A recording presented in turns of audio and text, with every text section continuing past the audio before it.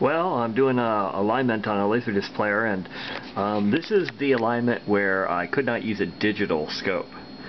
This pattern that you're seeing right here, the idea is to get the area as clean and as possible while also maximizing the level. And my new test equipment is making this a walk in the park. I mean, that is just clear as a bell. So you just gotta love that. So yes, the test equipment is paying off, and now I have, of course, the waveform monitor. I've got the brand new 8840A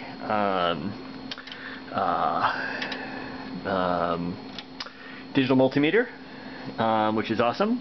And I've also got the frequency counter, which is great. And I'm using my little monitor so I can see what I'm doing. So it's all working out just awesome. Just awesome. No kidding whatsoever. Yep, making this easy. Making this easy.